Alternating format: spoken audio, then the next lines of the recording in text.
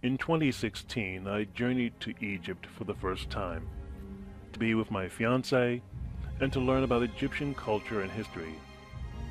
During my visit, I learned much more about Egypt and about myself than I had anticipated, about my needs and about my attitudes about the future.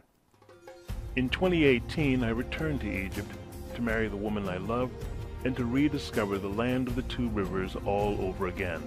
Come with us now to explore this beautiful and enchanting country in an African adventure to the return to Egypt.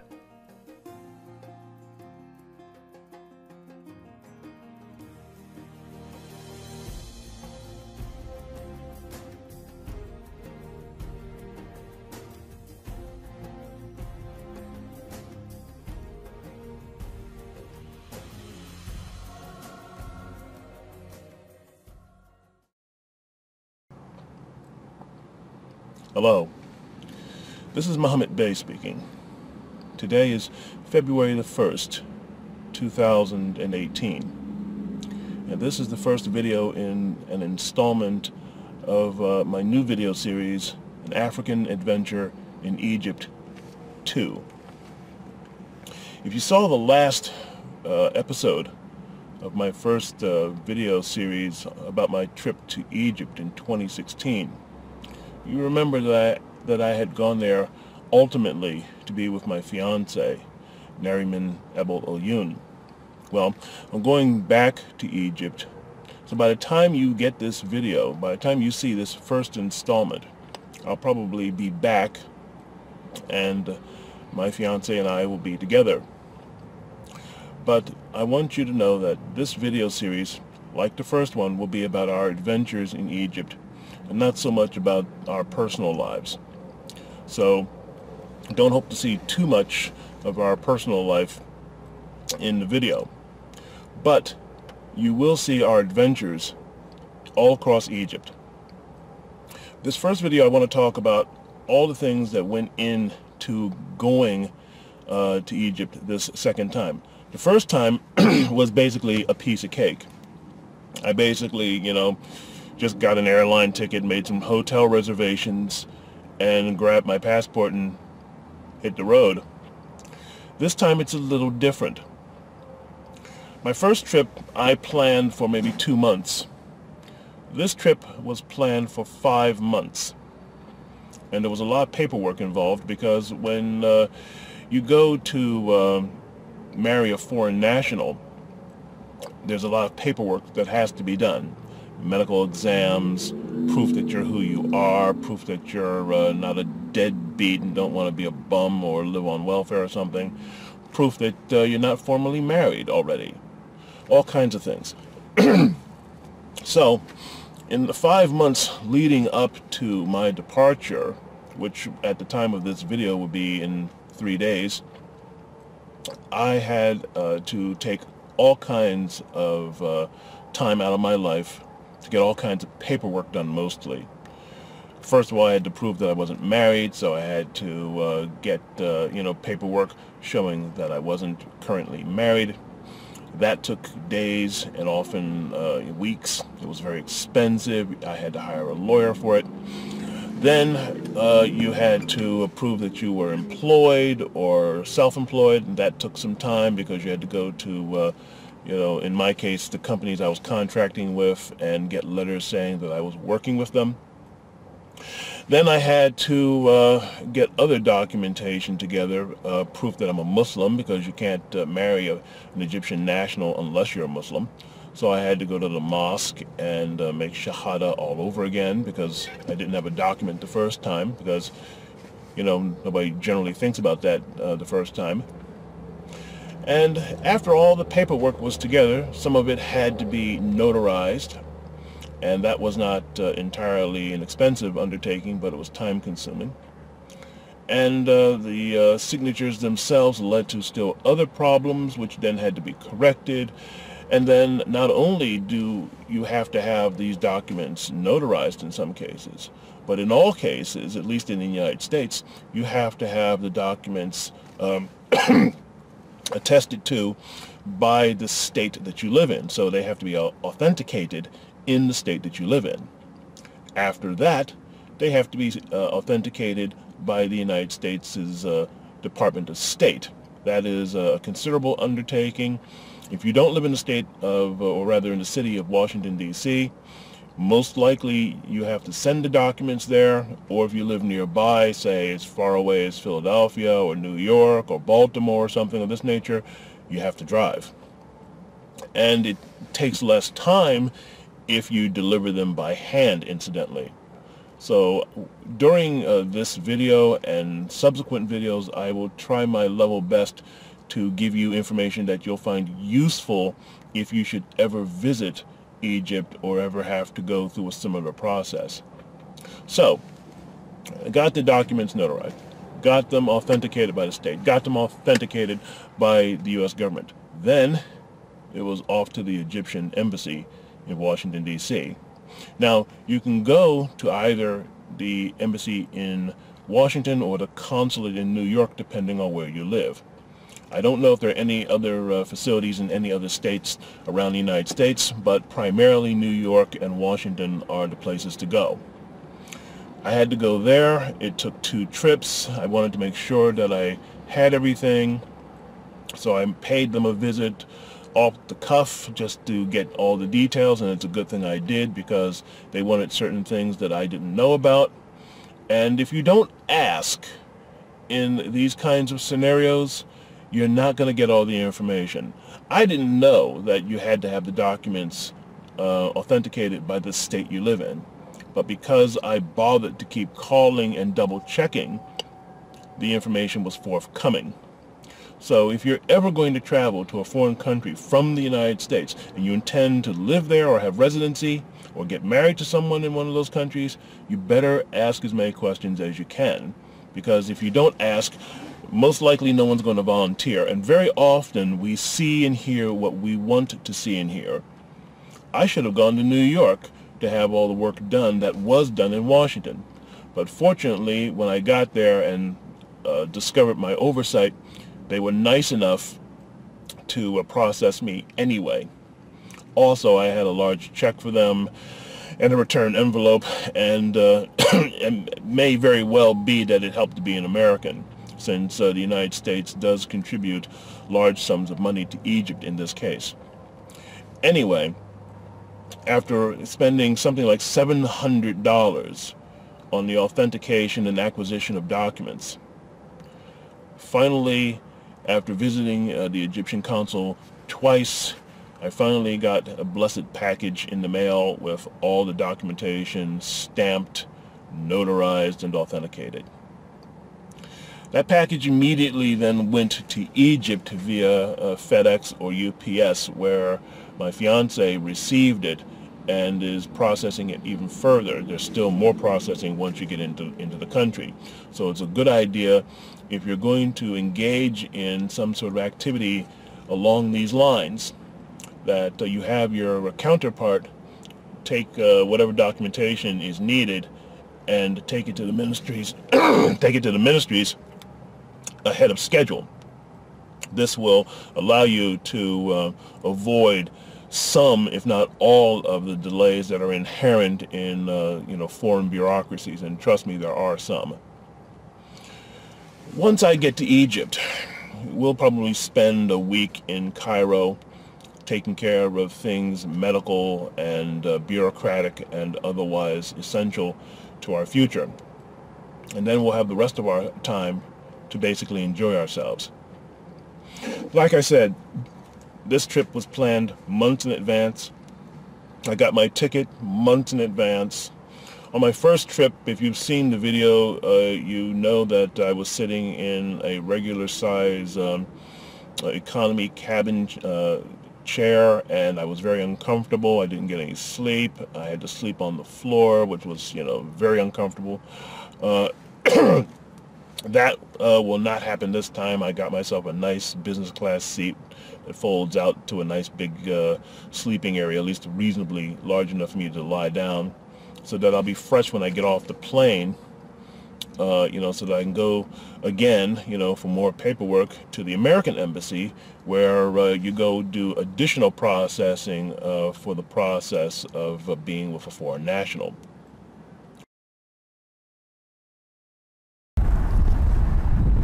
Hello, this is Muhammad speaking. Today is February the 3rd, 2018.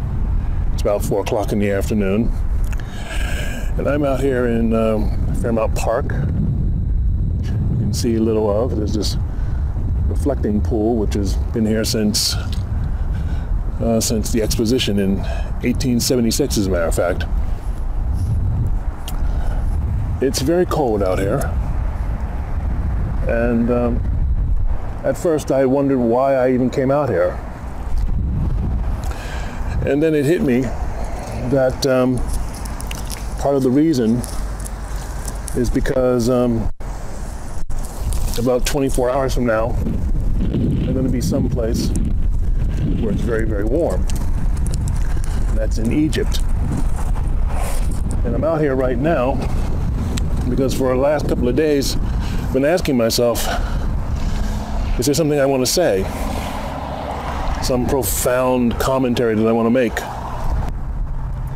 Tomorrow, I will leave this frozen wasteland and get on a plane and fly 10 hours to warm, mostly sunny, indeed, certainly a little warmer than it is here, Egypt. And then have some lovely experiences with my new wife. Nora seems like an eminently reasonable individual and very intelligent, and that is what I like about her the most. I'm not saying she's ugly or homely or any such thing. She is none of those things. She is a good and decent woman, and that's what I like about her. Part of me wishes that I could come home and find that my problems, as it were already solved. I doubt that that's going to happen. So the only thing I can do really at this point is just to go on about my business, go see Nora, have a good time in Egypt, and hope for the best. That's really all I can do. It's very cold out here. I hope that this microphone allows you to hear me clearly. If it doesn't, I'm going to have to do this whole thing all over again. But when I'm in Egypt, I expect to be doing videos like this. Something for Bay's List, something for Nafasi Africa when I finally get it back up and running, something for Patreon, something for Africa Open for Business, and maybe just a few diaries of my own, talking about the things that are on my mind. So this is where I'm at right now, literally and figuratively, out here in the cold, so to speak. And like everything else in my life, this too will pass.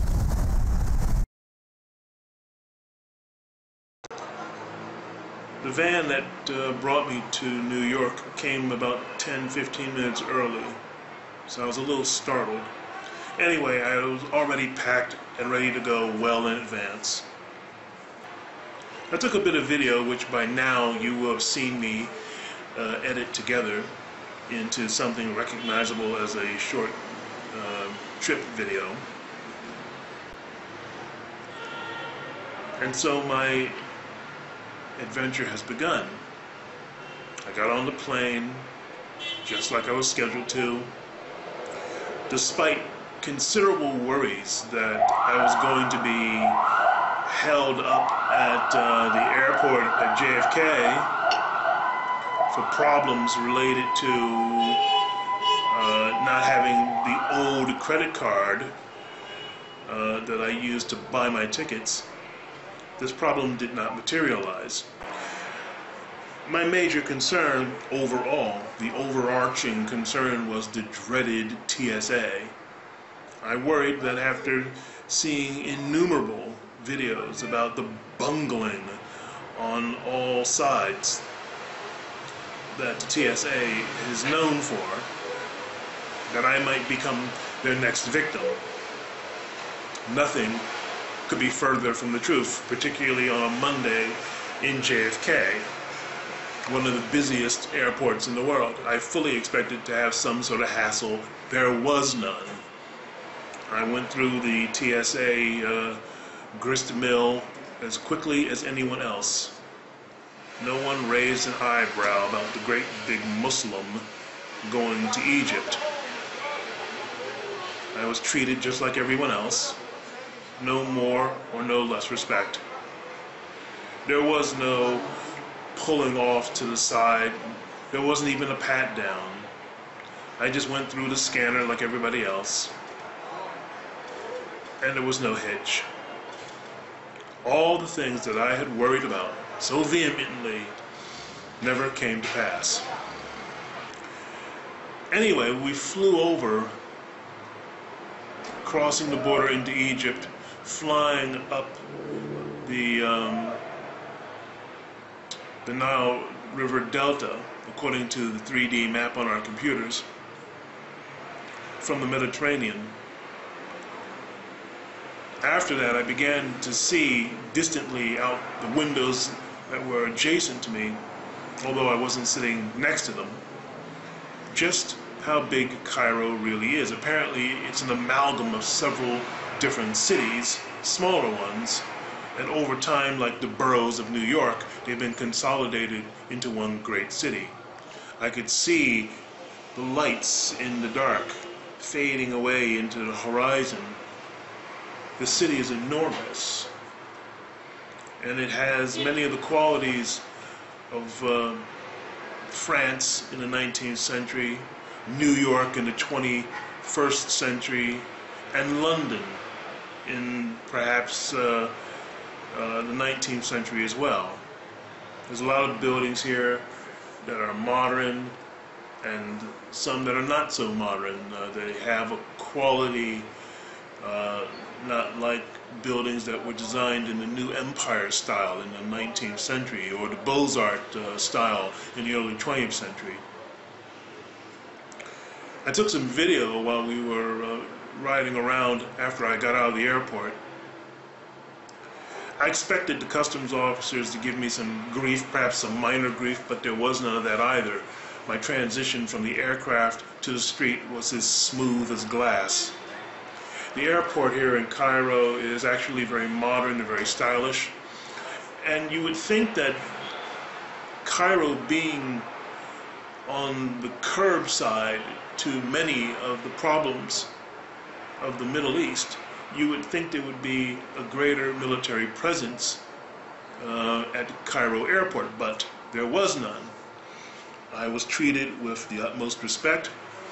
The only vaguely interesting thing that happened was when I went to the customs officer and I forgot to get my visa. He told me, go and get it and then come right back. Don't get in line again. I went back, got the visa, got some money, came back. He looked at my passport and he asked me 2 times, what country were you born in, or what was your country of origin? I told him the United States. This seemed to puzzle him, and in fact he made a phone call while I was standing there waiting for him, and since he was speaking Arabic, I can't tell if he was actually talking to someone about me or not.